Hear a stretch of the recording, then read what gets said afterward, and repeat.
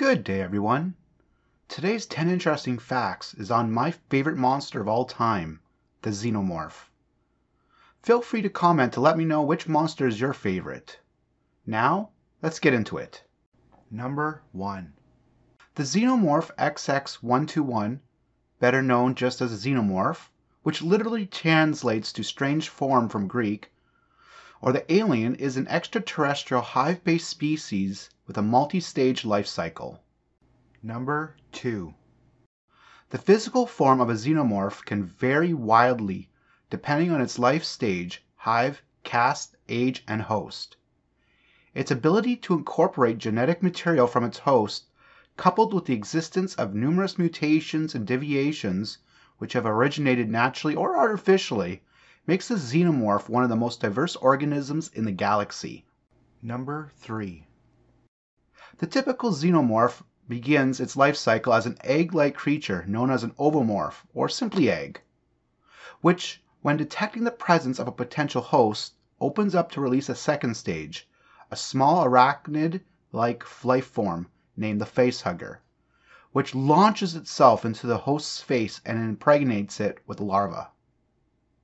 This parasite then consumes part of the host from within and violently emerges from the host's chest cavity as a worm-like creature christened as the chestburster, which will quickly scurry away to find a safe place where it can molt and complete its metamorphosis into an adult xenomorph, which happens, surprisingly enough, over the course of mere hours. Number 4. Although numerous varieties exist, adult xenomorphs all tend to share some common traits: a vertebrate-like body, a protective dark exoskeleton, a long flexible tail, elongated domed head, and a toothed mouth hiding a secondary extendable inner maw. They also bleed an unknown and extremely corrosive fluid. This substance is dull yellow in color and often referred to as blood, although whether it's used to transport nutrients through the body and/or serves principally as a defensive mechanism is not clear. Number 5. Little is known about their biology, but it is known that they eat with their inner or secondary mouths, not their outer mouths. Number 6. Xenomorphs operate in hives made out of resin they produce mixed up with their saliva fluid.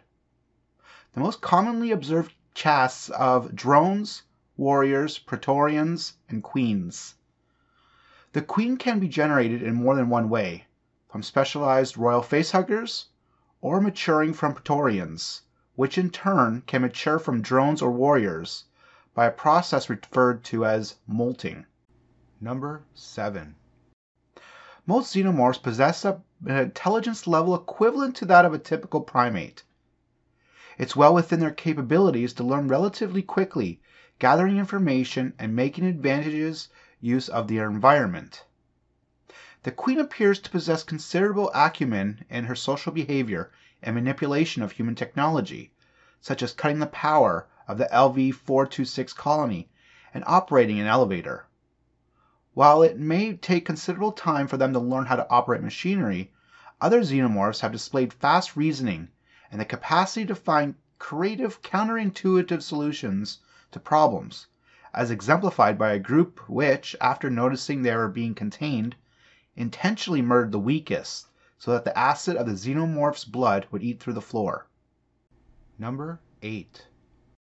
Xenomorphs have demonstrated little emotion, though they are not completely devoid of fear, such as when they are in the presence of fire, which they're vulnerable to.